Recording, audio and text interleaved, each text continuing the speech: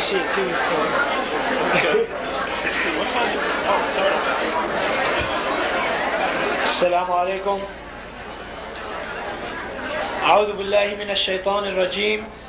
بسم الله الرحمن الرحيم. والصلاة والسلام على سيدنا محمد وعلى آله وصحبه أجمعين. Inshallah, I will be moderating this session. Our guest speaker today is Brother Jeffrey Lang. He's a professor of math at the University of Kansas. He has 3 beautiful daughters, and he wanted me to say that he misses them and his wife very, very much. So inshallah that message will get to them. The tape will reach them. Okay. This topic for tonight is Pillars of Islam, the Spiritual Dimension. So Brother Jeffrey, go ahead.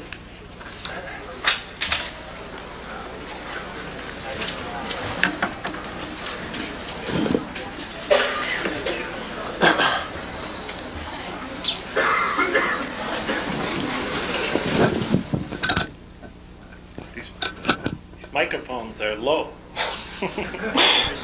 Oh, good. See, my head is about up here. Good. Yeah, I think that. Can you hear me? Should I do the same to this? Okay.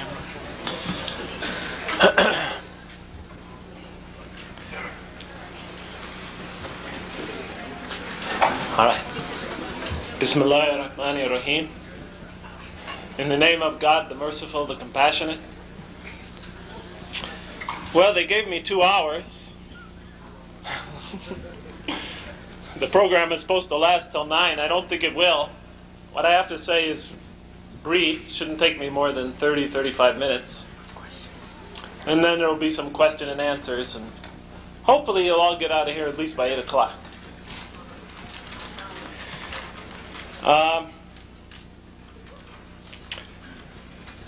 When Brother Hamid Ghazali, Vice President of ISNA, invited me to this conference, I told him I have run out of things to talk about. So he asked me, what are you writing about lately? I told him I'm writing a book called Even the Angels Asked. I'm coming up towards the end of it. And right now I'm writing about the pillars of Islam. And he said, well then, talk about that. And I said, Hamid, the audience has heard this subject time and time again, and I have nothing new to say. And they know as much about this subject as I do. So he said, well, come anyway, we need a speaker. And just make it brief. So here I am. In the book, I'm trying to take a new angle, or at least what I perceive to be a new angle in discussing the 5 pillars of Islam. When I was studying Islam as a non-Muslim, and I came across books that dealt with this subject, I inevitably found that it was covered in a very dry and sort of mechanical fashion. The pillars were described in detail as far as how to perform them. Several hadith about their merits were quoted, and that was the extent of it. And as a non-Muslim, as an atheist as a matter of fact, considering this religion, out of curiosity mostly, I found that this subject was perhaps one of the least inspiring, as it's often covered in texts on Islam. It was inevitably the least inspiring chapter. The reason being because, as an American, when I thought of faith back in those days, I thought of the spiritual side of faith. To me, as an American, faith meant something spiritual. So when I came upon the Islamic rituals, I expected to find something deeply spiritual and profound. And inevitably, I found it to be very dry and matter-of-fact. And I was greatly disappointed. So today, I would like you to sit there for a while and think about how you would take a fellow like me back in those days and how you would explain to him your experience of the pillars of Islam. What do they mean to you? What do they do for you? What do you get out of them? What do you accomplish by doing them? And remember that you're talking to somebody that didn't grow up in your tradition. So even though I know this subject that I'm about to discuss is well known to all of you, I want this to be an exercise for all of us. An exercise in trying to communicate one of the most important elements of our religion to those who are not of our religion. This is my own attempt, and I hope you will formulate your own, because when you do communicate your belief, your faith, experience to non-Muslims, you do have to do it, I believe, in a way that's personal, so that that is what will move them. That will be what will make them appreciate your faith experience. So in other words, I don't want you to mimic what I'm saying here today. I want you to internalize these questions yourself, and hopefully, and to communicate that personal experience of faith to others. It's important to remember that when I'm about to give this lecture, that I was an atheist for many, many years. From the time I was about 16 to the time I was 28. Because that'll help you to understand the first story I'm going to begin with this lecture with. Because when you're an atheist, you reject God outright. And when you do such a thing, you're committing a grave and dangerous wrong. Grave and dangerous because you are harming yourself, your soul, your person, in very profound ways. And when you convert to Islam, there's a lot of repair work to do. Because you've done such damage to yourself. You've built up so much pride, so much vanity, so many harmful qualities, that it's going to take some time to break them down and to build all over again and to construct your character. The account I'm about to begin this story with is not flattering to me. It's actually very embarrassing. And I have a difficult time sharing it with you, because it doesn't put me in a very good light. But I do think it says something about the mercy and the glory and the grandeur of God, of Allah, the Almighty and the Merciful. And for that reason, I share it with you. Before I begin it, that story, I would just like to tell you something, a quote that an imam of a masjid in San Francisco once said to me when I asked him about his experience of prayer. He said, "And when we pray and put our nose to the ground, we feel a joy, a rest, a strength that is outside this world, and no words could ever truly describe. You just have to experience it to know." Of all the words I ever heard in my life, those words were the words that unlocked the key in my soul that got me to the stage where I was ready to become a Muslim. On the day I converted to Islam, the imam of the student masjid gave me a manual on how to perform salat, the Islamic prayer rituals. Take it easy, the Muslim students told me. Don't push yourself too hard. It's better to take your time. You know, slowly, slowly. First time I heard that expression. Slowly, slowly. Slowly, slowly. I'd hear it a lot after that. I was dumbfounded. I was surprised by their concern. How hard could it be to pray, I wondered. When I was back in my childhood, I prayed all the time. It didn't seem pretty effortless. In any case, that same night, I decided to ignore their advice, which I typically do, and I decided to start performing the 5 prayers at their appointed scheduled times. So I sat for a long time on my couch in the small, dimly lit living room of my Diamond Heights apartment in San Francisco, studying and rehearsing the prayer postures. I also studied and rehearsed the verses of the Quran that I needed to recite, and the supplications that I would have to make. Now, much of what I had to say would be in Arabic, so I had not only to memorize the meaning, but I had to memorize the Arabic transliterations and their interpretations that the manual provided.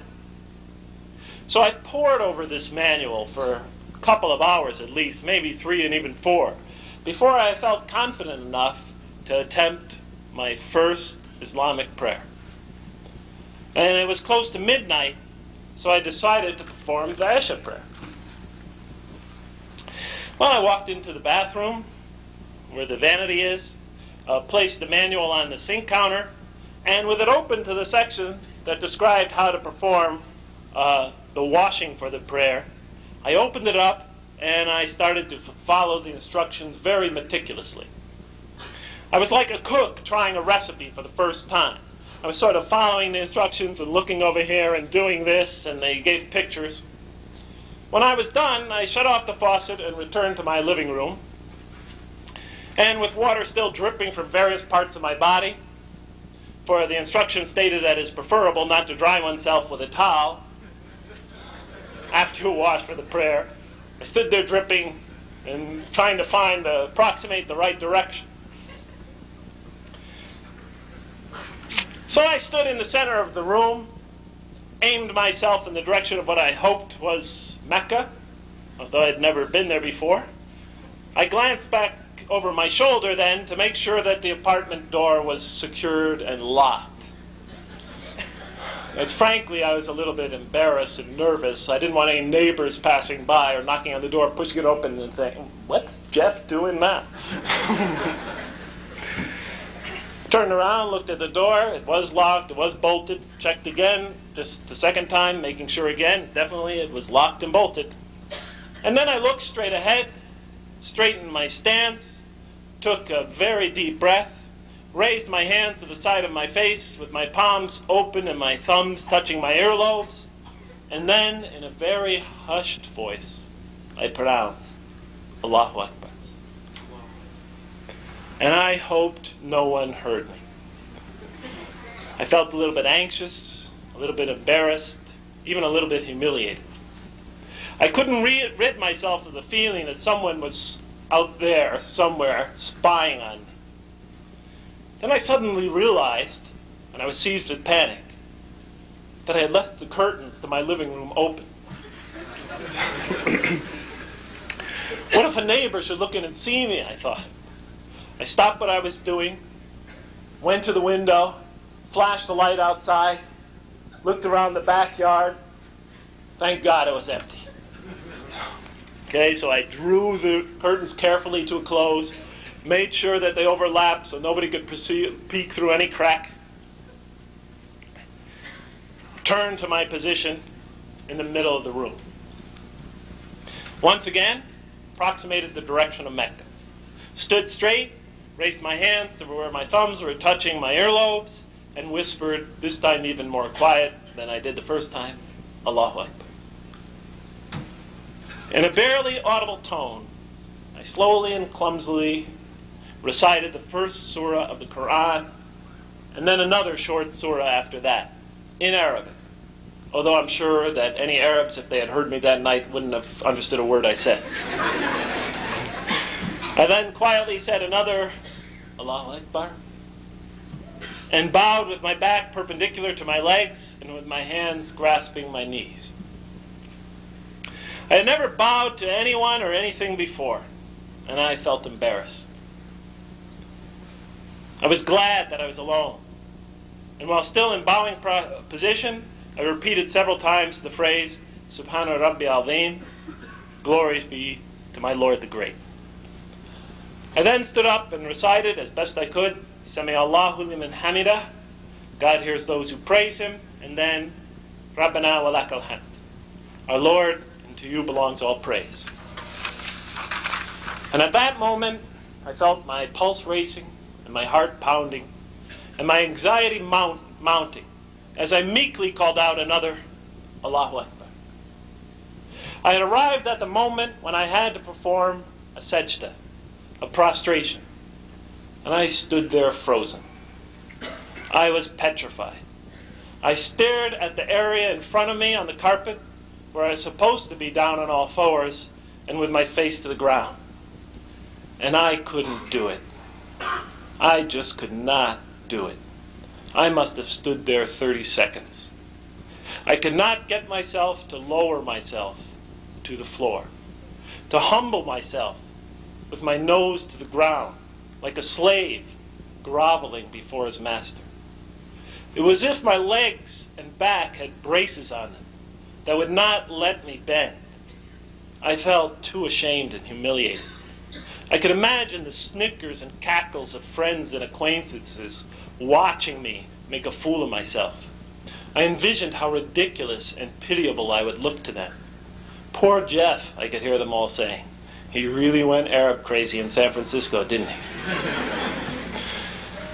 Please, please, please help me do this, I prayed. I took a deep breath, and then I forced myself to that floor. Now on my hands and knees, I hesitated for a brief moment. My neck was stiff. I couldn't put it down. I then pushed my face to that carpet. Ridding my mind of all other thoughts, I mechanically pronounced 3 times. I didn't think about what I was saying. I just didn't allow even a whisper to enter my mind. Subhana Rabbi al-Ala, Subhana Rabbi al-Ala, Subhana Rabbi al-Ala. Robotically, I said it 3 times. Glory be to my Lord in the highest. Allahu Akbar, I called out and sat back on my heels. I had memorized this part, I knew what to say, and I wasn't going to do anything else but just get through it. I kept my mind blank, refusing to allow any distractions to enter it. Allahu Akbar, I pronounced again, and stuck my face once again onto that carpet. With my nose touching the ground, I called out mechanically, Subhana Rabbi al-Ala, Subhana Rabbi al-Ala, Subhana Rabbi al-Ala, glory be to my Lord in the highest. I just wasn't going to stop myself. I was going to get through this even if it killed me. Allahu Akbar, I called, and lifted myself from the floor, and stood up straight. 3 cycles to go, I told myself, reassuring myself, as if I was swallowing some bitter and difficult medicine. I had to wrestle with my emotions and pride the entire rest of the prayer. But it did get a little easier with each cycle. I was even almost calm during the last prostration. While in the final sitting posture, I recited the tashahhud and then ended the prayer by saying, Assalamu alaikum wa rahmatullah, calling it over my right shoulder. Assalamu alaikum wa rahmatullah, peace be upon you and the mercy of God, calling it over my left. And I sat there, spent, completely exhausted. And I remained there on the floor, reviewing the battle I had just been through. I was extremely embarrassed that I had to struggle so hard to get through but a single prayer. With my head lowered in shame, very much in shame, I prayed, please forgive me for my arrogance, for my vanity, for my stupidity. I have come from very, very far, and I still have very far to go. At that moment, I experienced something which I had never felt before, and which is therefore very difficult for me to put into words. A wave of what I could only describe as coldness swept through me, which seemed to radiate from some point within my chest. It was rather intense, and I was initially startled, and I remember shuddering. However, it was much more than a physical sensation. It affected my emotions as well, in a strange way. It was as if mercy had taken on some kind of objective form, and it was now penetrating and enveloping me and flowing through me. I cannot say exactly why, but I began to cry. Tears began to run down my face, and I found myself weeping uncontrollably. And the harder I cried, the more I felt the embrace of a most powerful kindness and compassion. I was not crying out of guilt, although I probably should have, nor was I crying out of shame or joy. It was as if this huge dam of pain, this huge dam of anger had been unblocked, and all that pain and anger and suffering was pouring out of me and being released. As I say these words to you, I cannot help but wonder if God's forgiveness is more than His mere absolution of our sins, if His forgiveness is not also soothing and repairing, curative and assuaging as well. I remained on my knees, crouched to the floor with my head in my hands, sobbing for some time. When I finally stopped crying, I was completely exhausted. The experience I just had was for me too unfamiliar and overwhelming to try to rationalize at that moment. And I also thought it was definitely too strange to tell anyone about right away. Although in the months and years to come, I had other intense spiritual experiences during prayers, and I'm sure you all have as well. And with conversations with Muslims, I came to realize that there was nothing unusual or bizarre about that prayer experience. However, at that moment, I did realize this much, that I needed Allah, that I needed God, and I needed prayer for the rest of my life desperately. Before getting up from my knees, I made one last supplication. Oh God, if I ever gravitate towards disbelief again, please kill me first. Take this life from me. It's hard enough to live with my imperfections and weaknesses, but I cannot live another day denying you. Hasten to salah, hasten to prayer, hasten to falah, hasten to success, our adhan urges us. If our main purpose in life is to grow ever nearer to Allah, to God, then towards this end, prayer has to be essential. For Muslims, salat is one of the most important ways to pursue and experience this goal of growing ever nearer to Allah, to God Almighty. Salat is a Muslim's spiritual compass by which he or she repeatedly checks his or her progress and direction in life. And it is his or her lifeline to paradise in the hereafter, because through that experience they could almost feel God's mercy in an intimate and powerful way, in a way that no other thing on earth could provide. Through the experience of salat, a Muslim tries to stay alert to the fluctuations of his faith. A Muslim will ask himself or herself, am I becoming lazy about my prayers lately? Am I rushing through them without feeling any benefit? Are my experiences of prayer weaker or stronger than they used to be? Do I feel closer or farther from God in my prayers these days? Although each of the 5 pillars helps a Muslim gauge his growth in faith, the salat is the principal day-to-day measure of a believer's submission to Allah Almighty. To perform the Islamic ritual prayer 5 times every day, day in, day out, at the appointed times, requires considerable commitment to Islam. A single salat, ritual prayer, is not very taxing. It takes but just a few minutes. But to rise out of bed before dawn, every day of the year, weekday or weekend, workday or holiday, no matter what kind of day it is, every day of the year, day in, day out, for the rest of one's life, to make the Fajr prayer on time, before the crack of dawn, already demands considerable commitment to Islam and considerable determination. All of Islam's rituals test and challenge and help to build a Muslim's willpower and self-control in various ways. And in so doing, these rituals help to build those qualities in us: determination, self-control, stick-to-itiveness, persistence, willpower, strength. The Shahada tests a person's allegiances. Is your main allegiance to Allah, or is it to something else? Is your main allegiance to this community, or is it to some other community? Is your allegiance to the Muslims, or to another nation? Is your allegiance to God, or is your allegiance to your boss at work? Which comes first? The Shahada is a continuous and persistent test of that allegiance. The fast of Ramadan tests our control over our physical needs. The Zakat tests our ability to discipline our material desires and to extend the bounty that God has given us and to share it with our fellow man. The pilgrimage to Mecca, in some ways, tests all of the 3 things I just mentioned.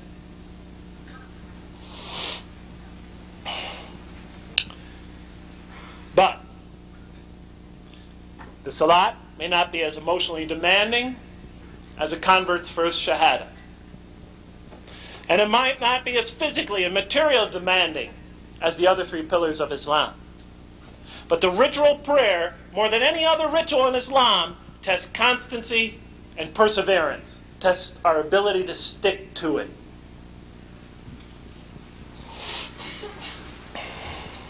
I have known many Muslims who fast every Ramadan and don't miss a day and do it right. I have known many Muslims who not only do that, but pay zakat every year and pay what they owe and even more. I have known Muslims who do not only those two, but who have made the Hajj and have followed the Sunnah and followed it to the T when it comes to making the Hajj.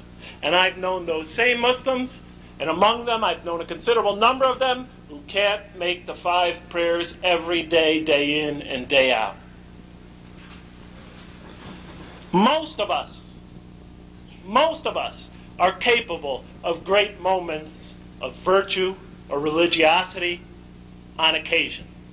We could rise to the occasion on rare occasions. Almost all of us have it within us. But very few of us, only a minority of mankind, could be consistently religious, could be consistently virtuous.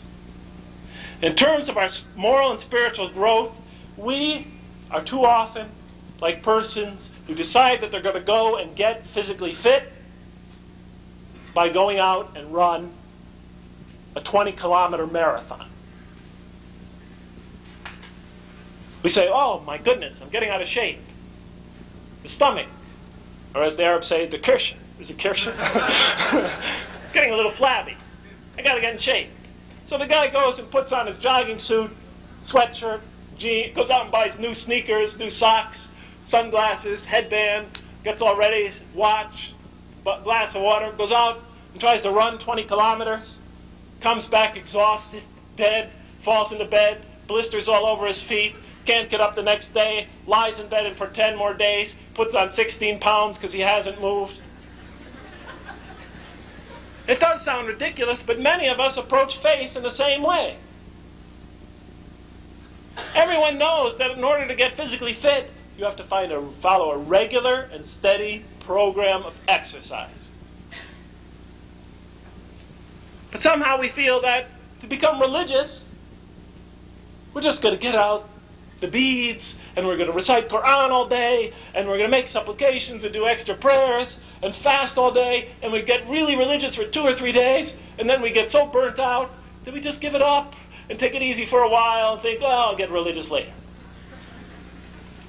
That type of attitude, whether in the physical sphere or the spiritual sphere, is damaging because it teaches us failure. It teaches us that we can't.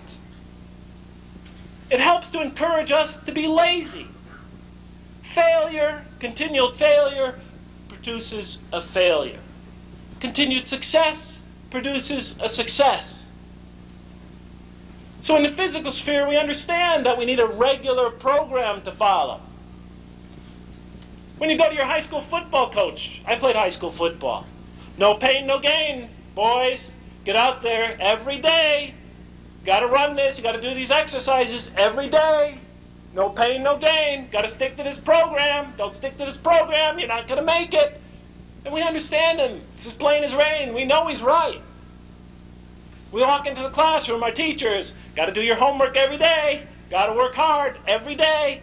Brain will atrophy. Work hard. Keep studying. You're going to be a failure. You want to be a success. Got to work hard. We know he's right. But somehow we think that there's a whole different law that comes with our spiritual development. We think it's like magic. But Islam teaches us that we have to follow this regular program, which begins with the 5 pillars of Islam. And we can't forget that most important pillar, Islamic prayer. The Quran repeatedly exhorts the believer to develop sabr, the Arabic word that connotes patience, perseverance, fortitude, stick-to-itiveness, a quality that is essential to spiritual development. It's essential to any kind of development. Very often these exhortations that talk about sabr occur with exhortations to do what? Establish the regular prayer. Those are the believers who establish prayer and are patient in adversity. How many times do we see that connection made throughout the Quran? Because the two obviously complement each other. Yet the rewards of salat far outweigh the demands. Just want to check if I'm running over time. No. Yet the rewards of salat far outweigh the demands. A Muslim student once informed me, as I mentioned in the beginning of this lecture, that the power of salat is indescribable. If you'll let me quote him again, he said that when we pray and put our nose to the ground, we feel a joy, a rest, a strength that is outside this world and no words could ever describe. You have to experience it to know. But you, my brothers and sisters, are not ignorant of that experience, or at least you shouldn't be. You should know. The day he told me this was the day I became a Muslim. It was not long before I begin to understand what he meant. For there are moments during salat, moments of truth, of true honesty, sincerity, and humility, when a Muslim perceives the infinite presence of God's most merciful and compassionate light. These are not moments that can be anticipated. For you, as you all know, they almost always come unexpectedly. But when those moments come, and they do, a Muslim feels the caress of the most tender and most overpowering kindness. This is an utterly humbling experience, because a Muslim knows that it's too infinitely beautiful to be deserved. It is a tremendously intoxicating experience, because with your hands, feet, and face firmly to the ground, you feel like you're suddenly lifted into heaven, into paradise, and you could breathe its air and smell its fragrances and soil and feel its gentle breezes. It feels as if you're about to be raised off the ground and to be placed in the arms of the most benevolent and affectionate love. These moments of divine intimacy create in the worshiper an overpowering longing to be near to God.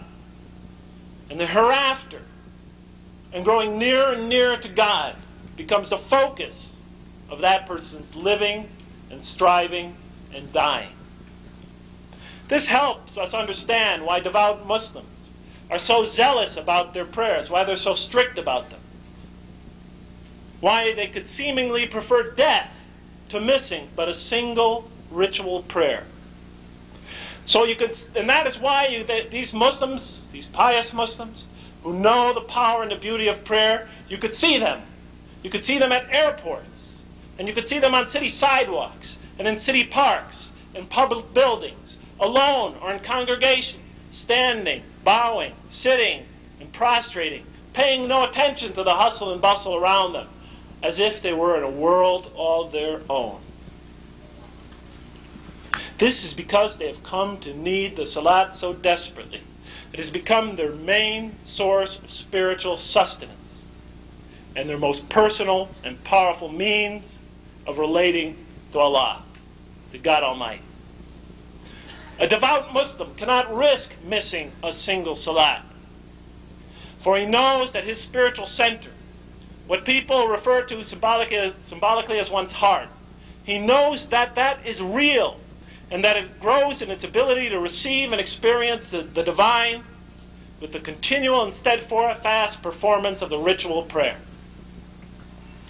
This is a conviction born of study, as he finds in the Quran, statements in the Quran, and also statements in the Sunnah to that effect.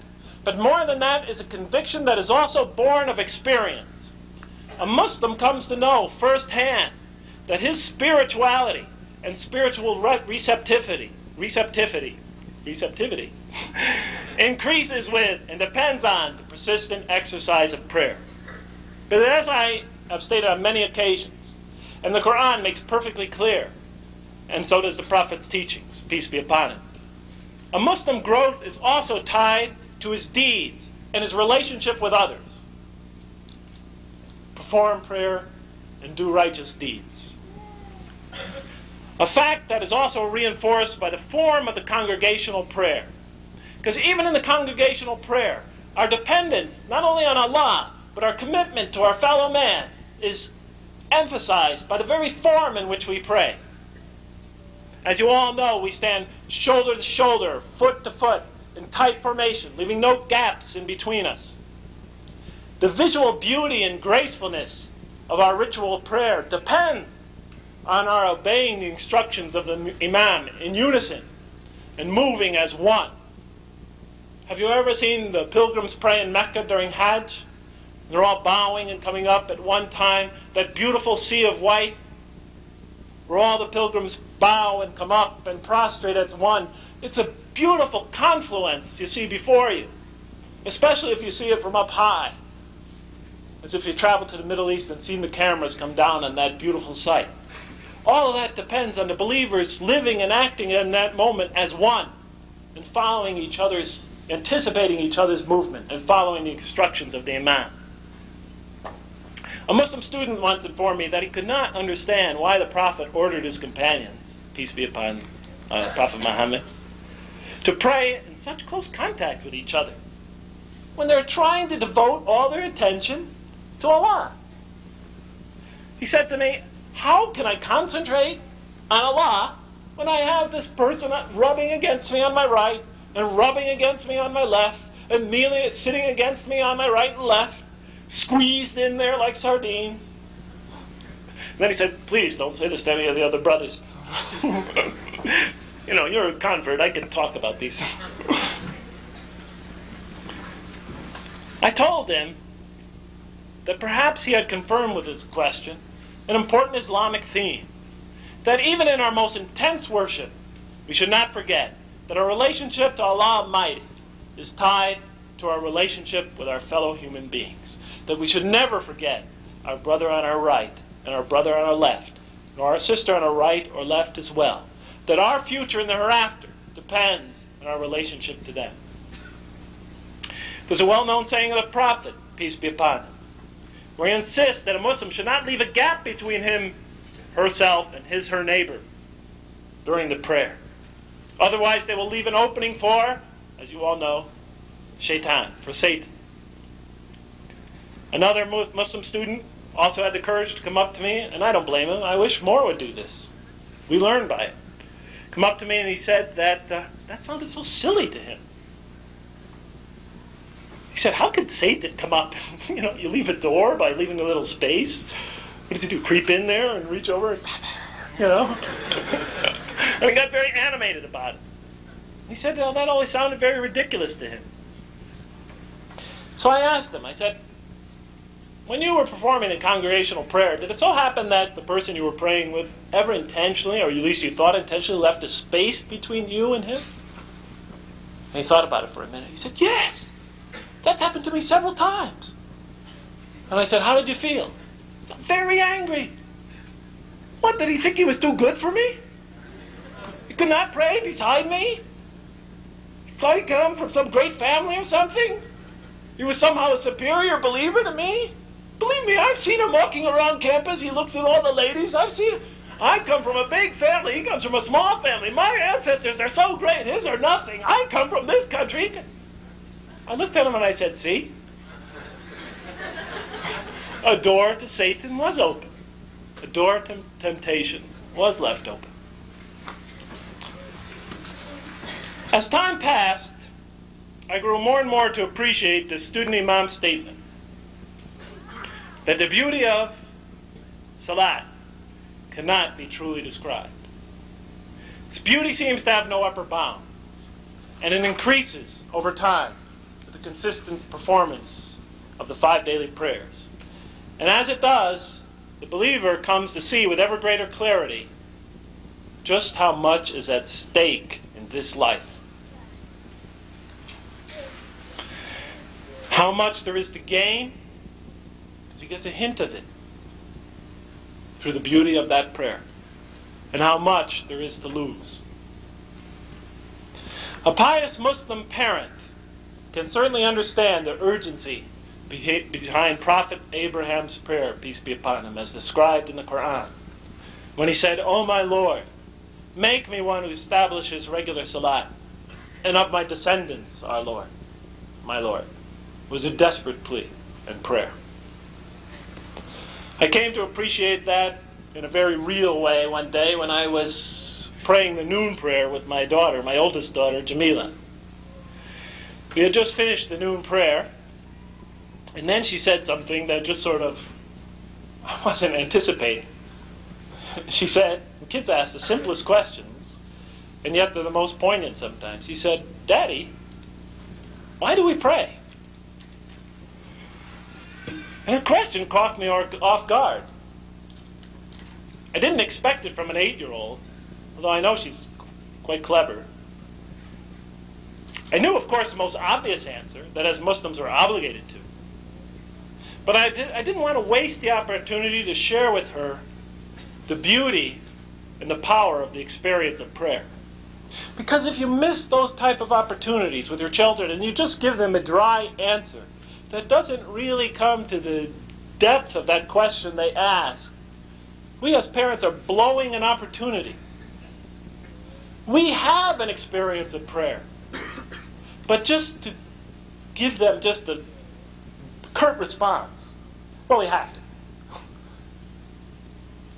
means that we're not willing to take the effort to really deeply consider those questions they ask, and share with them the experience we've gained of practicing this faith over time.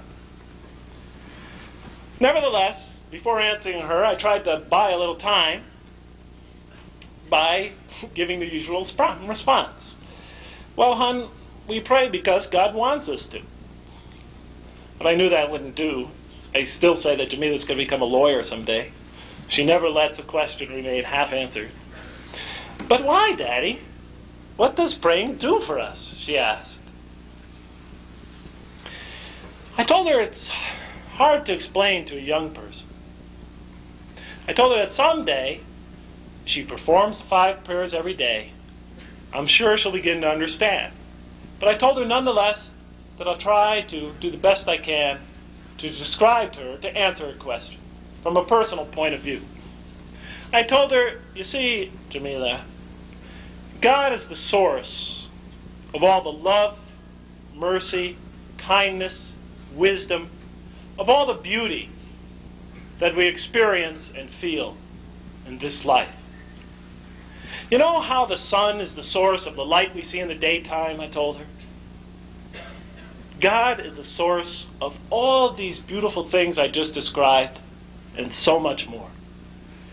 So that the love I feel for you and your sisters and your mommy is given to me by God to feel. The mercy that I feel in my heart towards you and towards others is a tiny fraction, the tiniest fraction of the mercy that God has imparted on this world, which represents only a tiniest fraction of His great mercy. For He is the source of all the mercy that exists everywhere.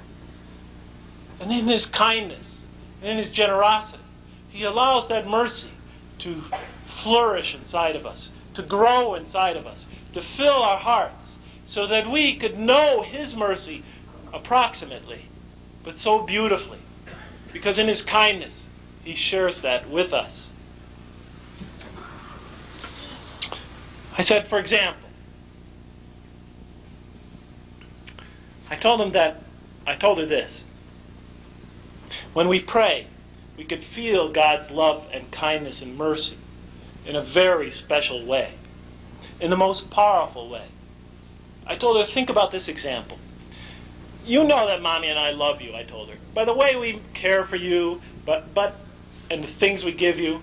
But when we hug and kiss you, when we embrace you, you could feel that love, that mercy, that feeling we have for you flow through us to you.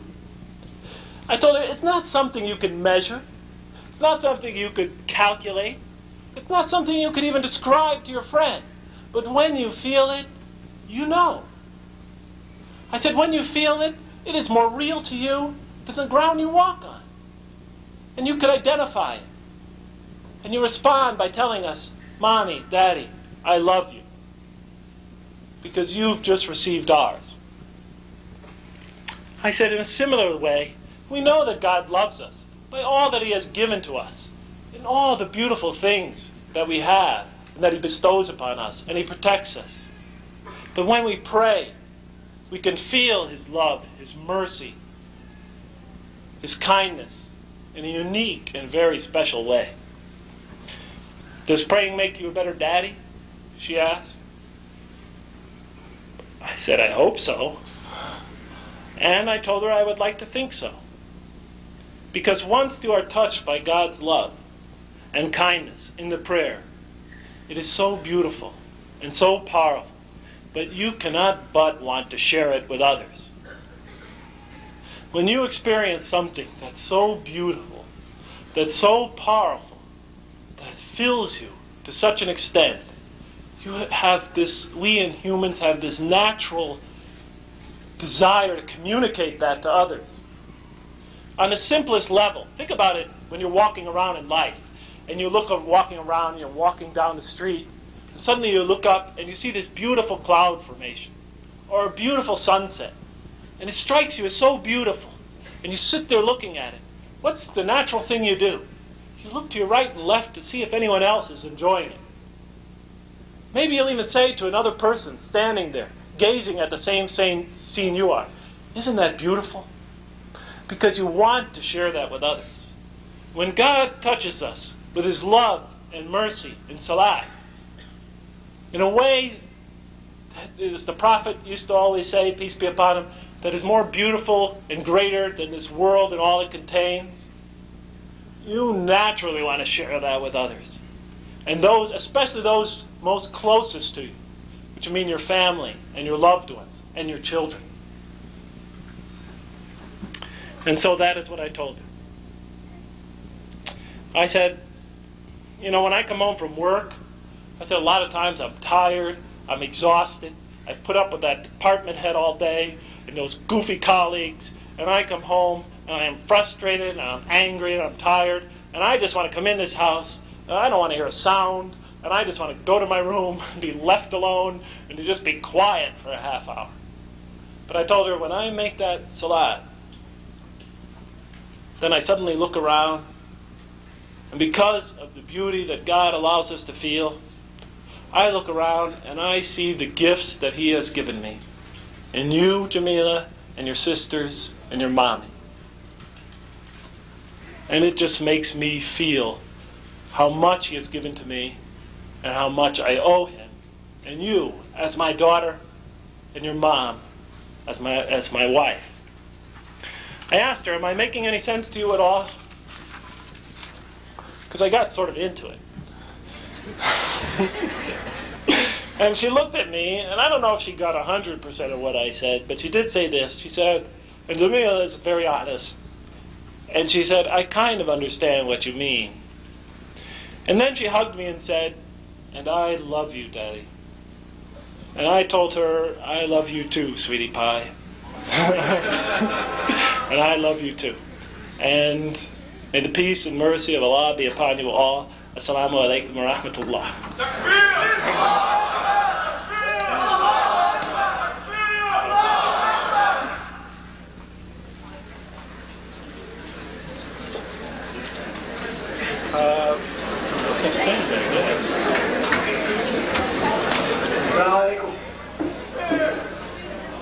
Alhamdulillah, we have some time for question and answers. So inshallah, before we get into those, the first question is sent in by a sister who's 9 years old. It says, what did you tell people when you became Muslim, and how did they act? I told them I became a Muslim. No, when I became a Muslim, I hardly had to tell anybody. Strange thing happened. I was working at a Catholic university, Christian university, run by the Society of Jesus. And I was an atheist at the time, but I didn't tell them. Just wanted the job. Well, and I have a Catholic name and Catholic background, so, let them assume what they will. I got the job. Well, I was not on the job but 3 months at the University of San Francisco, and I became a Muslim. And there were only 2 or 3 people in the mosque that day, well, about 4. That day I became a Muslim, a student-run masjid, so I didn't assume that the news would travel very fast or far. Well, the next day I'm walking on campus, and all these Muslim students are coming up to me saying, are you the professor who became a Muslim? And I'm looking around and thinking, are they going to kill me or what? I looked at them, yes.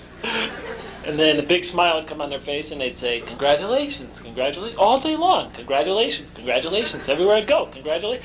Muslim students would walk by me, Middle Eastern-looking students would just walk by me, smile, and say, congratulations. So I started to get nervous. And I swear, if I walked into class and a professor said, congratulations, I was going to really get scared. But in any case, it didn't quite work out that way. With all this news among the Muslim community, that very same day, one of the professors on campus found out that I had become a Muslim. And he was another professor. I was hired a tenure-track job. He was just hired as a temporary, but he thought if I got fired, he could get my job. So he went around the entire campus telling the administration, every professor he saw, every secretary, any person he could run into, that Jeff Lang became a Muslim. And no sooner or not, this was from the beginning of the day to the end of the day, I had professors walking by me saying, is it true? Did you become a Muslim?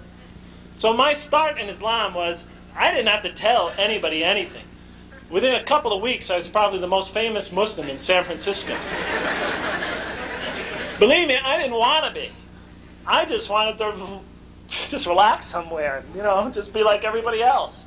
But I was immediately in the spotlight.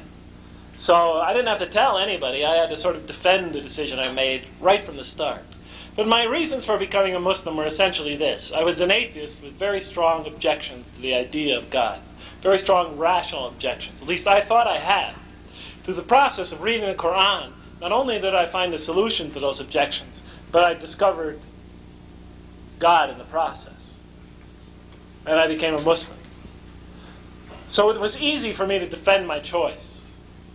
I told them I was not, as an atheist for these reasons. I became a Muslim because these were the answers I got from my religion. And they would just stand there and say, not bad. Makes sense. If I ever become a religious person someday, I'll think about it. So I had no difficulty defending what I had done. So right from the moment I became a Muslim, I was put in a position of having to defend myself. The only difficulty I really had was telling my mother that I had become a Muslim, because she was a very devout Christian. And then I became an atheist. That was a big shock in her life. But when I became a Muslim, that was even worse as far as she was concerned. And I had a difficult time telling her. A couple days after I became a Muslim, I called her on the phone. And she was the first person that I personally notified about what I had done. And it was a very emotionally charged 3 weeks, that semester break, when I went home and had to defend what I had done to my parents. Because I had to explain Islam to them from A to Z. And we were up till 5 in the morning every night, my mother and I, discussing religion for like 2 weeks straight, exhausting each other. But in the end, she came to have a healthy respect for my religion. At one point she said, I understand why you became a Muslim. A person who thinks the way you do, I wasn't quite sure what that meant, but a person who thinks the way you do, I can understand why that religion would definitely appeal to them. And then she said to me, but I'm sorry, son, but I could never become a Muslim. And I told her I never even suggested the idea. And after that, we agreed to discuss it for a long time, and we did. But finally, she asked me at one stage not to discuss it anymore. And so we just hardly ever discuss it anymore. Unless she brings it up, then I'll discuss it with her. But I'll never bring it up first, because she immediately becomes defensive and has a very difficult time on it. So thank you. Okay, Jazakallah khair. Inshallah, the next question is, when people tell you I want to learn about Islam, but because of my studies or at that moment cannot find time, how should we respond? Is it because of their fear, or can they truly not find the time? I don't understand. So they say they want to learn about Islam, but they said they don't have the time? They say like they have studies or they can't find the time to pray, or Oh. so they want to know what they should do with that. So they want to learn, but they can't find the time. Right. Or it could be they miss their prayers because they have too much studies. Oh. Well, I don't know. If you're talking about a non-Muslim who says he's interested in learning about Islam, but this is not a good time for him, I always say to people, well, I mean, it's your choice. I'm not going to ram my religion down your throat, and I never will. But I tell them that I think that I'll usually reinforce them. I'll tell them that the search for truth and the search for a relationship with God is very important. I don't see how it could be more important than anything else in the world. And I usually tell them to start learning about Islam, you don't have to look very far. All you have to do is pick up a pretty good interpretation of the Quran in English and just read a few pages a night. It takes you 4 or 5 minutes. I said it's really no great commitment of time. And no time at all, I told them. By the time you finish even the second surah of the Quran, you'll have a pretty good summary knowledge of Islam. What happened when you read the first time? Oh, well, that's sort of how, and the reason why I said that is that's how I sort of started. I had received a copy of the Quran from some friends, and I decided I would just read a few pages a night just to get an idea. And I read the opening surah of the Quran. When I got done, it dawned on me that I had just read a prayer for guidance. And I felt like I was almost tricked into it. Because I got to the end and I said, hey, I just read a prayer for guidance. I'm not a Muslim. I'm an atheist. I don't believe in God. And I just read a prayer for guidance. So you can imagine my reaction when I opened and went on to the next page, which began the second surah of the Quran, entitled The Cow. And it began, Aleph, Lam, Mim. That is the book wherein, no doubt, is guidance for those who have fear, have taqwa. I was shocked. It was as a voice from heaven was calling down to me. I had no sooner just prayed for guidance, semi-consciously, and now the next surah was answering my prayer. That. They translated it this, but this author happened to translate it as that, and I'm glad he did, because that's the literal translation. That! What? That? This? This book? That book? What book? This book? That book is the book wherein, no doubt, is guidance for those who have fear, who have taqwa. Religious consciousness. I was stunned. And so as I read through the Quran, I was intrigued immediately. What does it say? So I started reading through the Quran. And in the beginning it describes the people who will be guided by this revelation. It's as if it was written for a non-believer. I'm always surprised when Muslims think that it's read for believers and you shouldn't share it with non-believers. Its principal audience originally were mostly non-believers. They're the ones that heard it. When I read it, I felt it was definitely read for a non-believer. I'm not saying it's written for everyone. It's revealed for everyone. But I could feel it talking to me. It begins by describing its audience. Who will benefit most by this? Who will benefit least by this? Who will be in sort of the middle? Describes the believers and their qualities. 3 or 4 verses. Talks about the people who have completely closed mind. They won't even consider this. They won't even think about it. They don't want to be bothered. Talks about them in about 1.5 lines. They won't consider it. No use wasting time on it. Then it talks for about 12 lines, verse 8 through 20 of the second surah, 13 lines about all those people in between, which was me. I may have been an atheist, but I was willing to listen. I may have been an atheist, but I was curious. Wasn't an outright rejecter, just couldn't satisfy my doubts. But here I was, in the middle, and that was me, and I knew it. As you read through that second surah, it summarizes Islam's major themes. And then from there on out, you're sort of hooked. Right? What's your first question? Well, your first question is, what's the purpose of life? Why did God create us? Did He put us here just to punish us? You start reading the second surah, and it begins to answer that question. The angels ask, why create this being who creates suffering and sheds blood when we celebrate your praises and glorify your holy name? You know what reaction was when I read that? Wait a minute, that's my question. Why put us here on earth to suffer? Why make this creature who could commit terrible wrongs and put him in this environment where he could exercise his most negative and destructive tendencies? Why didn't you make us angels and just put us up into heaven if it was within your power? That was my question. I had asked it of priests, I had asked it of rabbis, I had asked it of Buddhist monks, I had asked it of Hindus, I had asked it of Hare Krishnas on campus, I had asked it of everybody. Everybody said, I don't know. Just got to have faith. Here I was, not but several lines into the Quran, verse 30 of the second surah, and my question is put there in the mouth of the angels. Slowly but surely the Quran begins to unravel and answer. And as it does, it takes you through so many different facets and angles of life. It interjects different parts of its message as it lures you into its design. So as I read the Quran and proceeded along, I was trapped. It was written. I felt it was written perfectly for a non-believer. And so I would very much encourage you, if you have somebody, and he is honestly interested in Islam but feels he doesn't have the time, point him in the direction of the Quran. A good interpretation, one that you found that you trust in English, and get him in that direction. Nothing is more powerful in showing people the way to Islam than the Quran. Jazakallah khair. Next question is pretty brief. It says, the speech you just gave was taken from your latest book. If so, when will it be published? I don't know. You have to talk to Amana Publishers. No, I am right now on page 170 on my computer.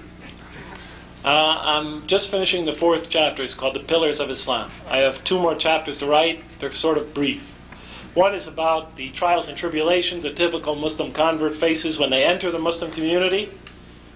The things I think that we Muslims do to dissuade people from staying in the community.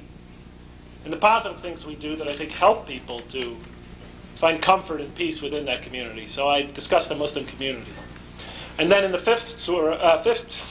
the last chapter, very briefly, I discuss my hopes and dreams for my children as Muslims in America, and my hopes for the future of Muslims in America, and the problems I think they'll have to face.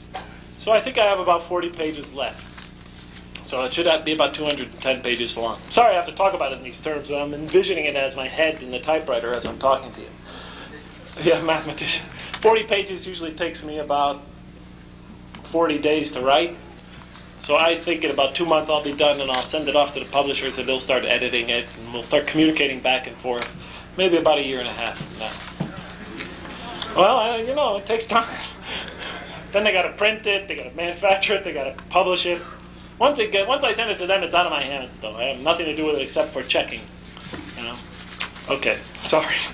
Okay, Jazakallah khair. The next question is regarding prayer. If you guys could keep the question topics about prayer, that would be very helpful because we have so many questions. The question says, how do you put all your concentration into your prayers? Well, you do the best you can. When I'm praying, and I think you probably found this useful as well, when you pray, it's very difficult, to have total concentration during your prayer. But I think it's good that while you're performing your prayer, to interrupt yourself at times and genuinely think about something that you're grateful to Allah for. Think about a deep concern you have for someone close to you, and you communicate that to Allah during your prayer. Think about something that you feel you may not have done quite right, a doubt you have about yourself. And ask God to forgive you for that and to help you with that. Most importantly, try to adopt an attitude of humility during your prayer. I think this is just my personal advice. The more I find, the more humble, sincerely humble you are in your prayer. The more, when you turn to prayer, you acknowledge and admit to Allah your dependence upon Him. The more you turn your heart totally over to Him and concentrate on that, the more you try to envision His greatness compared to your smallness, His kindness compared to your humanity, the more you concentrate on His beautiful attributes, most powerful names, I find the more beautiful is the experience of your prayer. So as you recite the Quran, interrupt yourself at stages. Just don't recite your prayer as a formula. Stop yourself at moments. And whenever you feel so during your prayer, stop yourself at a verse and communicate to Allah your deepest feelings about Him. And be thankful for what He has given you. And ask for His help, sincerely, from the depths of your heart. And tell Him, although He already knows how much you need Him and you want to grow near to Him. Because when you do that, you are opening your heart to His light. And like I said, those most beautiful moments almost never come as when anticipated. Sometimes they come and you're not even trying. When you're just standing there in your prayer and you're reciting Al-Fatiha, and all of a sudden you'll feel this beauty take over you. But still, I think it's the attitude with which you approach that prayer. If you approach it just as a burden that you want to get out of the way, then it's probably going to be a burden that you just get out of the way. And you will receive a reward for it, because it will develop your steadfastness, persistence, etc. But if you approach it as a humble servant of God Almighty, as one who depends on Him totally, that has total trust in Him, I think it'll enhance the beauty of your prayer all the more. And God knows best. But I will say this. To all of us, we need to remember this. And we have to remind ourselves of this. Don't miss the prayers. Don't skip the prayers. Skip the prayers, you're taking a step backwards. And then you have a difficult time getting back to where you were before. Pray day in, day out, as prescribed, and you will slowly but surely notice a progress in your spirituality. You will notice that the beauty of the prayers increases with that performance of prayer. You will notice that if you compare your experience of prayer to the way it was 3 years ago, there is something greater about it now than it was then. Provided that you're also trying to live the life of a Muslim, sincerely trying to be humble and compassionate to others, to be truthful, to be fair to your neighbor, to be just, to be honest, etc., etc. But most of all, with all that, don't miss a prayer. Because you take a huge step backwards. And you got to start again. I'm not saying you go back to step one. Frankly, I don't know. But you do go back. And you got to bring yourself forward again. At least as I perceive it. Jazakallah khair.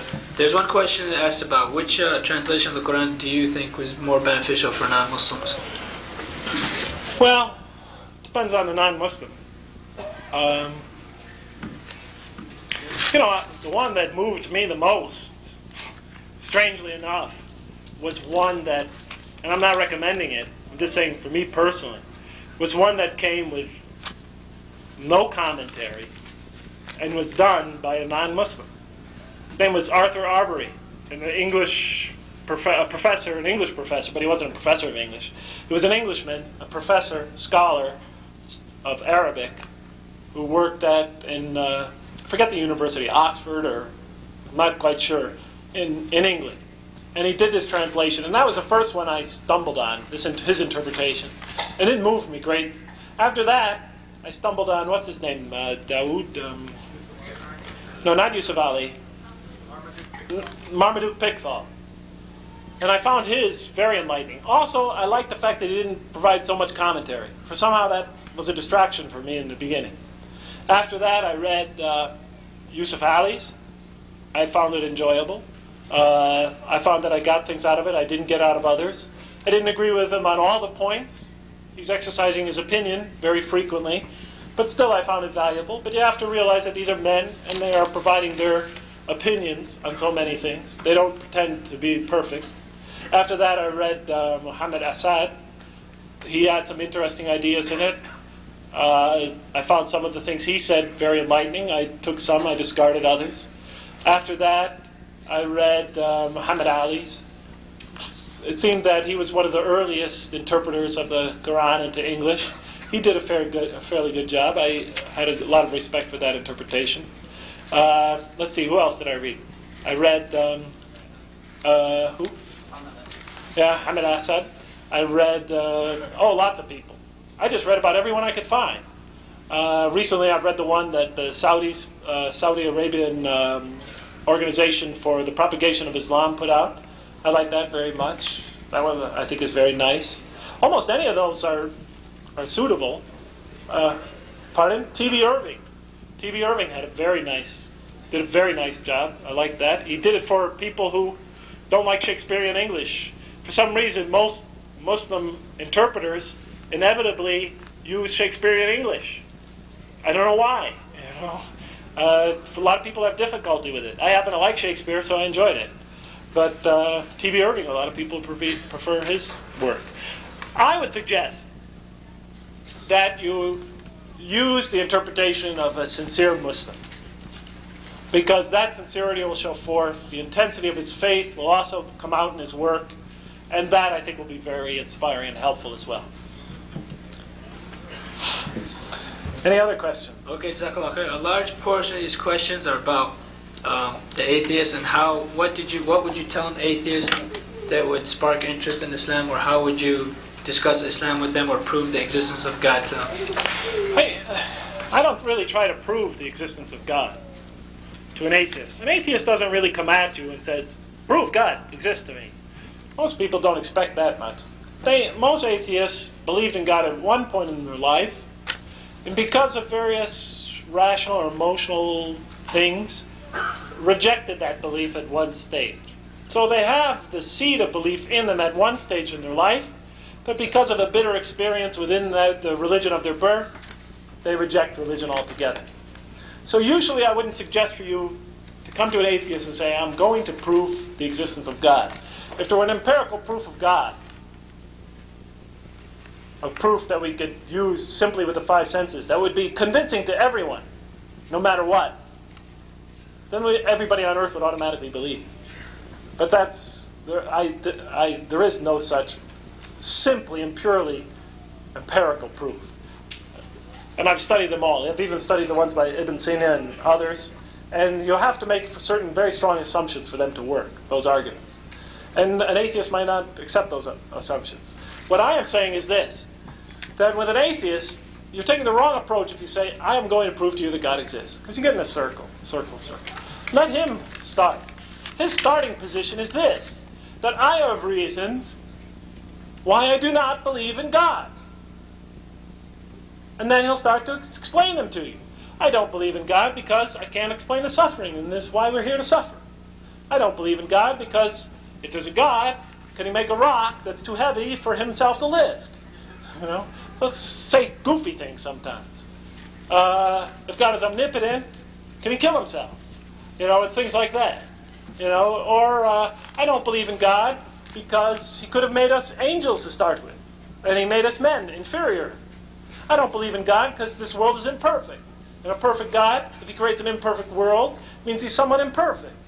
So he'll start giving you various arguments that he's invented over the years for why there is not a God. And then, if you study the Quran carefully and study your faith carefully, I think you'll begin to point him in the right direction.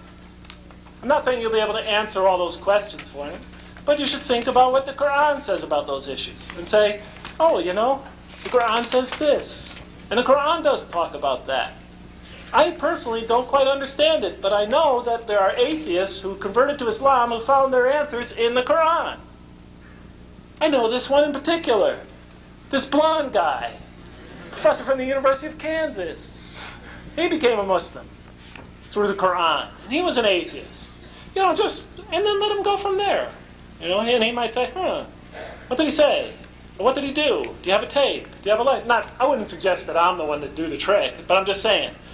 He might say, he might get something out of seeing what another atheist went through. But most importantly, get him in the right direction.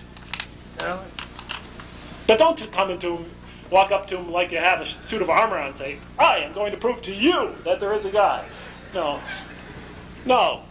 Say, I believe in God very much, and because of my religion, I do this and I do that. And he or she will say, well, I respect your faith, but I personally don't believe in God. And these are the reasons why. And then you could get into a good discussion. Shoot, please. She is a Muslim. I met her through Muslim families in San Francisco. And I went about it in sort of the semi-traditional way. They had me over for dinner. They had me over for outings and picnics and stuff like that. They realized I was an Amriki, and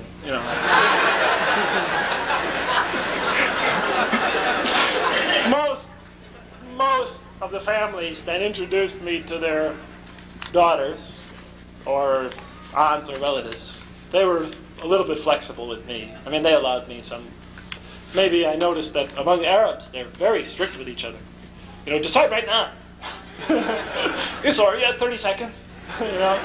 With me, they allowed me many, many visits and lots of discussion, and telephone conversations, and dinners. Lots of dinners. Food was very good. I gained about 15 pounds looking for a wife. Okay, now we have 3 beautiful children. Okay. And you missed them very much, right? Yes, and I missed them very much. Okay, the next, there's a whole bunch of questions that deal with what exactly led you to becoming a Muslim, and have you ever had any second thoughts about any other religions? After I became a Muslim, or? After you became a Muslim. After I became a Muslim, I never had any, you have to remember, I had so much anger inside me. And so, what I felt were such strong objections to Islam, to religion in general. And I had searched really every other religion, major world religion, before even considering Islam. Because Islam has such a negative reputation in the West that I thought, well, this one, this religion of the terrorists, I definitely don't want to consider. Any religion that fosters terrorism. I don't know why I felt so easily into that prejudice. I know that Western authors could be very prejudiced, but somehow I believed it when they spoke about Islam. Because they were also unanimously prejudiced against, hated it. But in any case, so that was the last one I considered. So I considered others, and then I came up empty. My feelings against religion were so strong. By the time I became a Muslim, I began looking into Islam, researching it. I had lost all hope at ever believing in God, really. So you can imagine that after I became a Muslim, there was no real reason to have second thoughts about whether another religion could do the job. First of all, I knew they couldn't because I had already tackled those. And the second thing is that once you felt the power of this religion, it's that power that becomes your confirmation. I mean, suddenly, it's the Quran's rational approach to faith that helped me to become a Muslim. It was the answers it provided to my questions that helped me to become a Muslim. But once you've tasted faith, once you've felt Islam, that becomes your justification.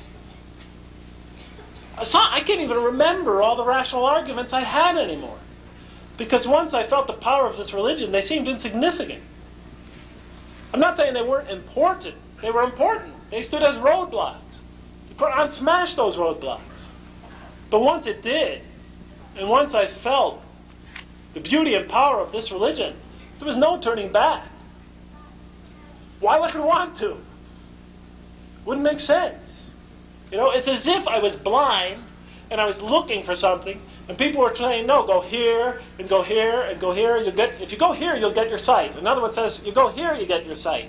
If you go here, you get your sight. See this doctor, he could get you your sight. Go to this clinic, it'll get you your sight. And you're looking around, and you try one, and it doesn't work. You try another, it doesn't work. You look into this, it doesn't work. You don't look into that. And finally, you come to this institution, and you get your sight. Well, after that, you don't need any more proof you're going to get your sight. You've gotten it. I hope I'm making sense.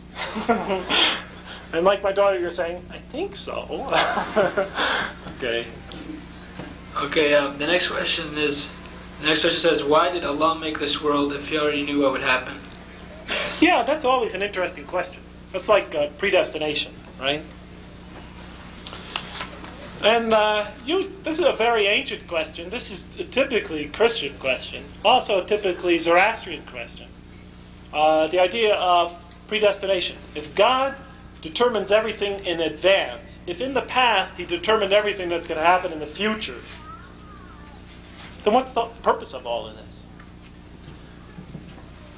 But I think if we approach this, we have to stick very close to the Quran, that type of question. I'm just going to touch upon it briefly. One thing for sure that the Quran maintains is that God transcends this very space-time environment He has created for us to live in. He is not bound by the limitations of space that this space-time environment, this creation contains, and He is not bound by the limitations of time. The fact that He is infinite in relation to space, we could readily appreciate.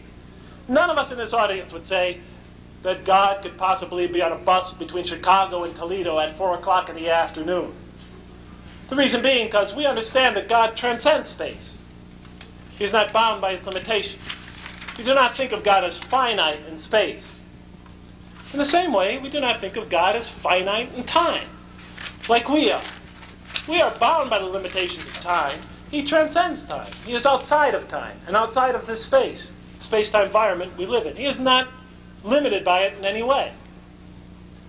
The reason why I say this is because the question you just posed situates God in time as we are.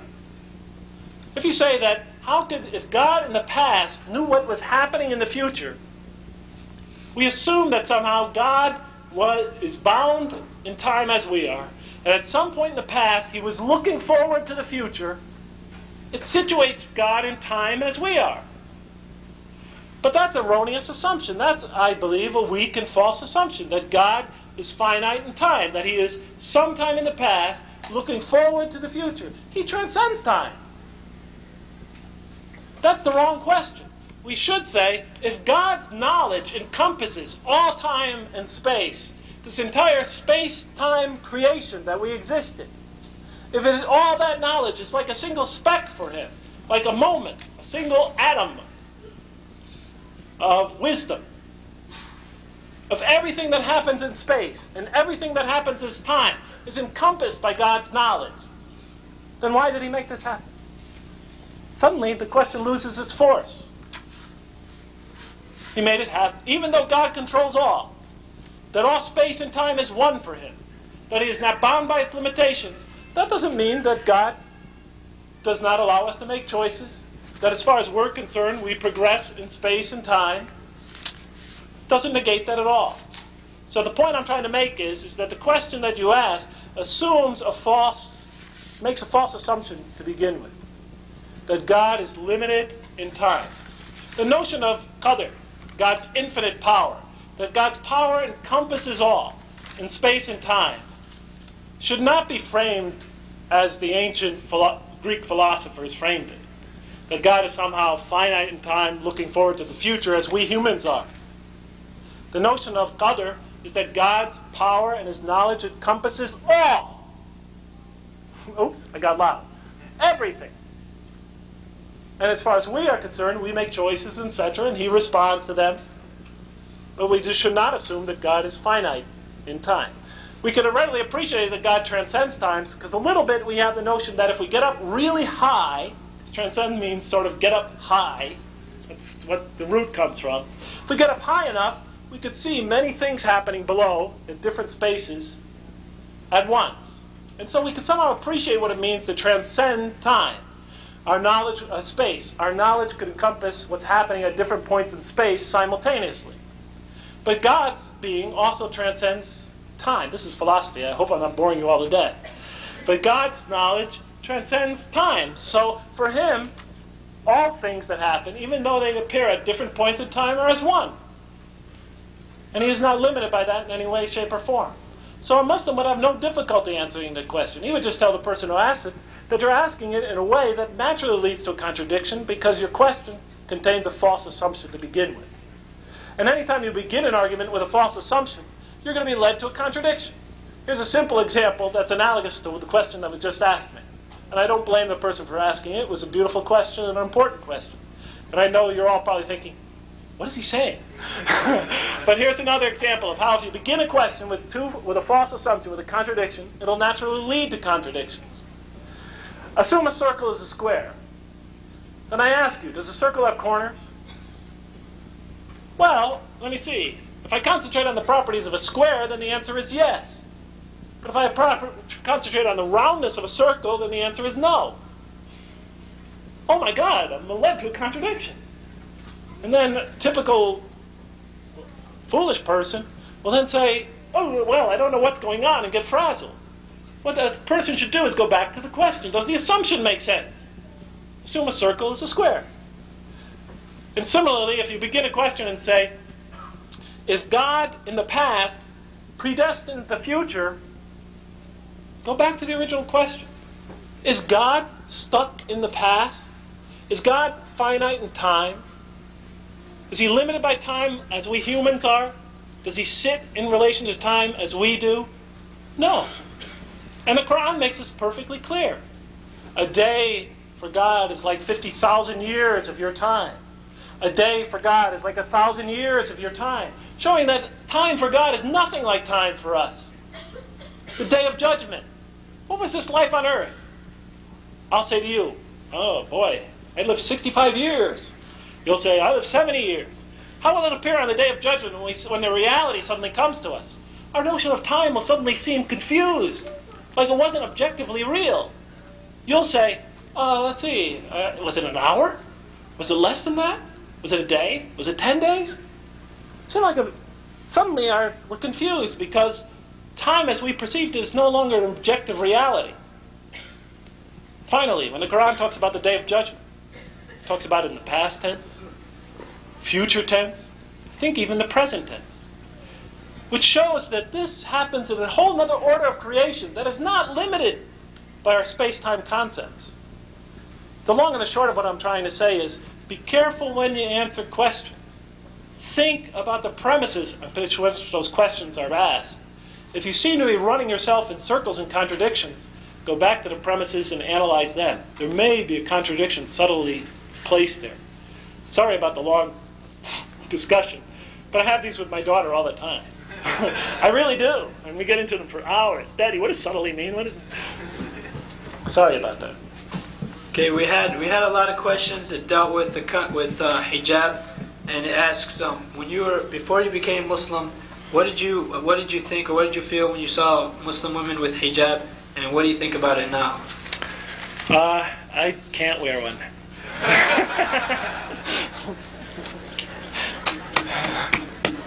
I tried. People taunted me and I gave it up. No, when I saw Muslims before I became a Muslim, I didn't know who those people were. I frankly thought they were either nuns or Seventh-day Adventists, or I didn't really know. Nowadays, I think people know better, because back when I became a Muslim, you just didn't see ladies wearing that in America. Nowadays, I think it's clearer to people. Now, what do I think when I see them? But to be frank, I'm kind of happy. You know, I know it's very difficult for a lot of the sisters, and I realize that a lot of them face tremendous hardship, which we men seem to be completely insensitive about. But most of them face terrible difficulties, tremendous hardship, put up with terrible sacrifices, that many of us males would fail to do, wouldn't be strong enough to do. So I have a tremendous amount of respect for the sisters that do. For those that don't or can't or are struggling with it, I understand it's very difficult, and I certainly realize the hardship and the difficulties they're facing, and I could definitely appreciate it, especially here in America. That I understand. But still, when I see a Muslim sister walking down the street, I feel, and I can identify her as such, it's a very pleasant feeling. And because they are upholding an alternative to the style, to the morals, to the mores, to the direction that the Western culture is pointing women. And I think that takes a tremendous amount of courage, especially when there's such a tiny minority of this society. So I have a tremendous amount of respect for them. The only thing is, I wish when I would pass them on the street and I say, Salaam alaikum, they would respond to me and say, alaikum salam.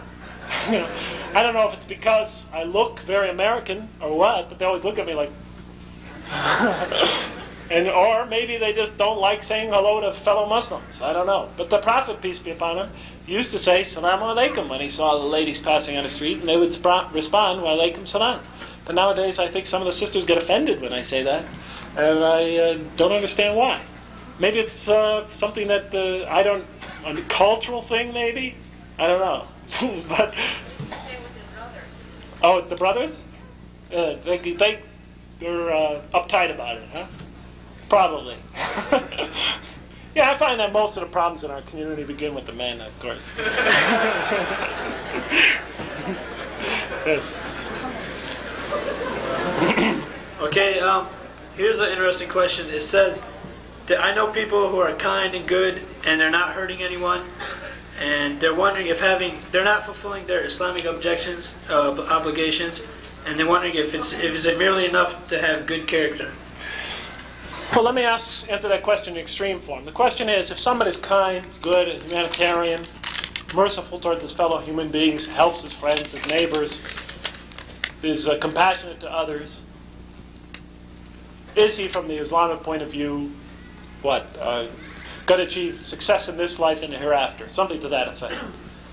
And let me take the extreme. Let's say the person is an atheist. Well, God knows best.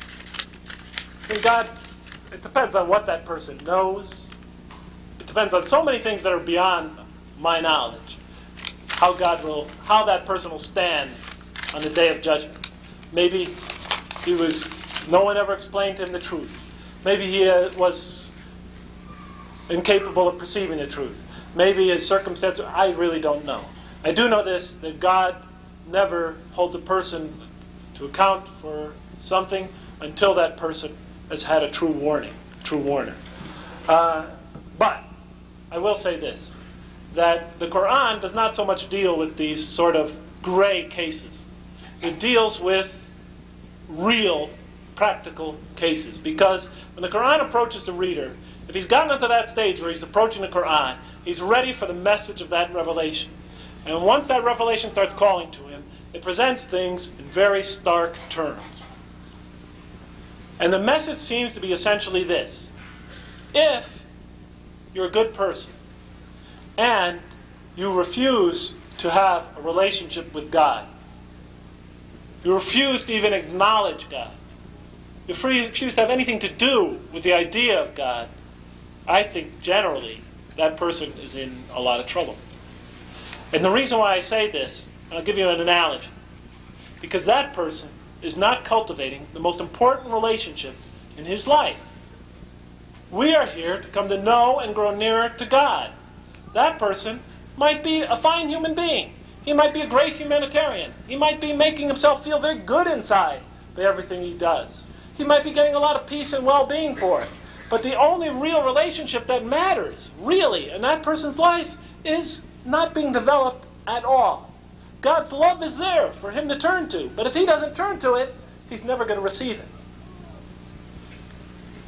Because love is a two-way street. God's love and mercy is there to shower on all. But you have to enter into that loving relationship with God. You have to turn to him in love. Let me give you the following example. Let's say I have 3 daughters, hypothetically. And let's say one of them, for some reason or another, chooses not to acknowledge that I exist. To such an extent that she never even knows that I exist, never even cares whether I exist, never does anything to even observe the fact that I exist. And so no matter how much love I shower in that daughter's direction, no matter how much mercy I pour on that daughter, no matter how many gifts I bestow on that child, and no matter how good he is or she is to all the other people on this earth, that daughter will never experience my parental love. That daughter will never know my parental mercy and caring. Will never develop a relationship to receive that and experience that. So it'll go throughout life having totally missed that. I see the situation of an atheist who does good deeds towards others and is a great humanitarian in a similar light. No, I am not God to judge that person's ultimate fate. But frankly, if it was my friend and they raised this question with me, I would say that you have something very serious to consider. And I don't have much hope for such a person. You know, life is full of choices. Nobody simply is born to disbelieve in God. Disbelieve in God is a choice, and it is made at a point in a person's life. And we're responsible for the choices we make. And believe me, as an atheist, I'll tell you this. I'm not an atheist anymore, but I was for many years. You were presented many opportunities to think about God. I'll give you one last example. I had a friend, an atheist, a very good friend, still a very good friend, colleague as a matter of fact. Came down with cancer, pancreas cancer. They said the cancer was as big as a football almost. The doctors gave her no hope. Went to the hospital. Called from the hospital. Said, I don't know what to do. Would you pray for me? I said, I can't pray for you. I said, of course I could pray for you. But I said, what's the point of me praying for you if you don't pray for you? Nobody could do anything for you unless you want to have it done yourself. Like an alcoholic that has to give up drinking. I can't do it for you. You got to turn yourself. In any case, I don't know what happened, but she said that if I ever get cured from this disease, I will definitely, strongly consider that religion that you adhere to. Lo and behold, they performed the operation, and she's alive today. Now, I'm not saying it was because of that statement of hers. God's mercy encompasses all things, and He does what He wills according to His design. I'm not trying to presume that I know why things turned out the way they did. But I do know this, that today, when I talk about my religion, she mocks it. When I talk about my religion, says, I don't believe in that. The point is that she has already gone back on her promise to God. She was given the opportunity and the choice, and now she rejects it. And believe me, aside from her obstinate and rebellious rejection of God, she's a nice person to people. She helps neighbors, gives gifts to friends, etc. And she's miserable. And she's miserable because there's something empty and missing in her life. But she was given that choice. And I know, as an atheist, you're given many. God makes them come to you. And so I don't see where, having lived that life, I don't see where many people have an excuse. You know, we have a brain to think with. God gave us hearing, sight, and senses to perceive with. He gave us minds to utilize. And He gives us opportunities to learn. And we either reject them or take them. We're a creature of choice. Any other? I got too long into that. I'm sorry. Go ahead. Okay, the next question says, what do you say to an atheist when she asks who created God? I say, no one. No, it's obvious. I just tell them that one of the attributes of God is He is the Creator. If you don't want to accept that, that's up to you. If you don't want to believe that there is a Creator. But we believe that God is the creator. There's some things that are silly to argue about. Who created God? One of the attributes of God is the creator. Obviously, from our religious point of view, he's not created. And that's it. There's nothing. Yeah, there's nothing to argue. Sometimes you just have points of difference. I know how the argument usually goes. You say God is the creator of all things. That's why I say it's silly to say that. Try to prove to somebody there's a God by saying, well, who created all this? Because then he'll say, well, who created God?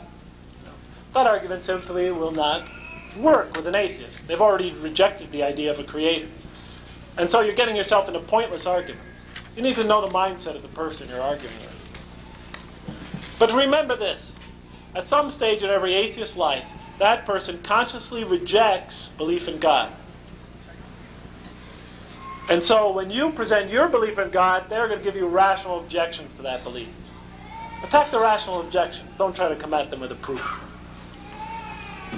Okay? I'm tired. You guys wore me out. Keep the questions simple tomorrow, all right? Okay, Jazakallah khair, Brother Jeffrey Lang. Inshallah, we're gonna take all the questions and give them to Brother Jeffrey Lang. Maybe he'll cover them. Can everybody please remain seated? We have a lot of important announcements to make. Inshallah, he'll cover them in his speech tomorrow, or he can, maybe incorporate them in the last 2 chapters of his book. And first of all, the first announcement to make, I want to reiterate what Brother Ayman Hadiya had explained earlier today. We have a new curfew system because we've had a few problems. So, inshallah, we'd like to enforce that today. But let me explain the rules one more time. From 11:30 till Fajr, nobody under the age of 18 is allowed to be up, sitting around in the lobby or roaming around. Everybody has to be an adult who wants to be up, or they have to have a really, really good reason. And if any of the staff, the hotel staff, or any of the Maya staff asks you, you must give them your name right away, and you'll be given a warning instantly, and then the second time you'll be asked to leave the conference. And if you don't cooperate, then a lot more extreme measures will be taken. Also, I'd like to ask the brothers in the back, the brothers who are coordinating, inshallah, we're going to dismiss the sisters all first, when I say not right now, and the vans will all be the sisters only until all the sisters are gone, and then inshallah we'll let the brothers leave, so you guys have quite a while to wait. Just please sit tight. Okay, and one last announcement before we get going. Everybody please listen up. There's been complaints that there's a lot of children that are in the hall that are crying and making a lot of noise.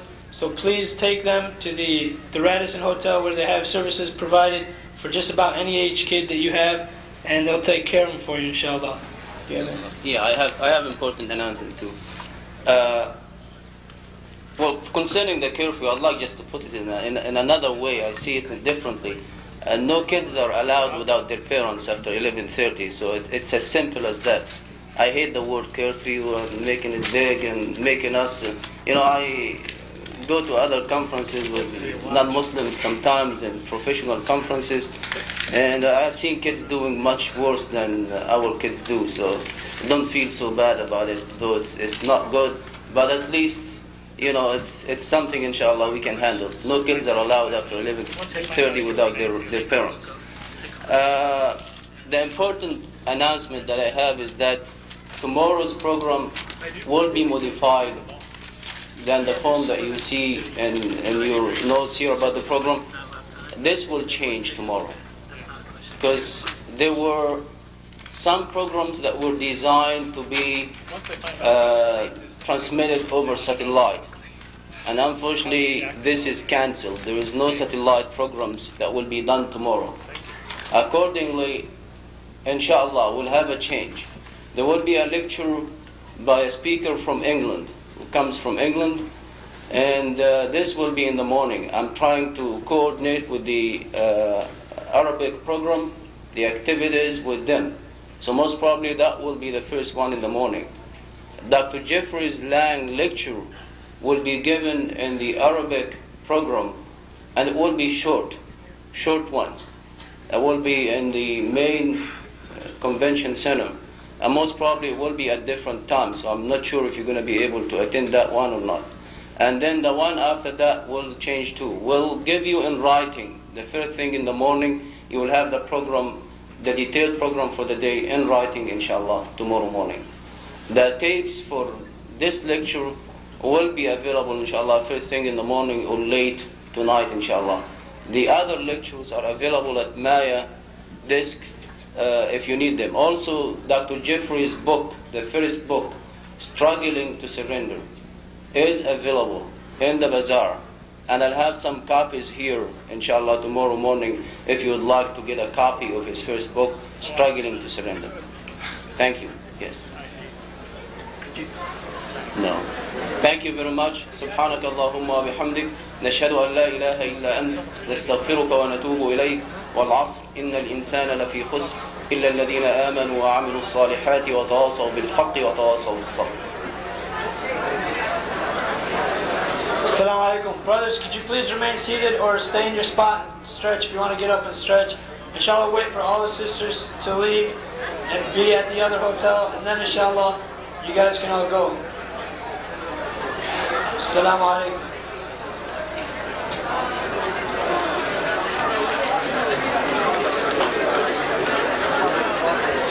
نسويك واسطة عشان يجيبوا على الفيديو شو كذا.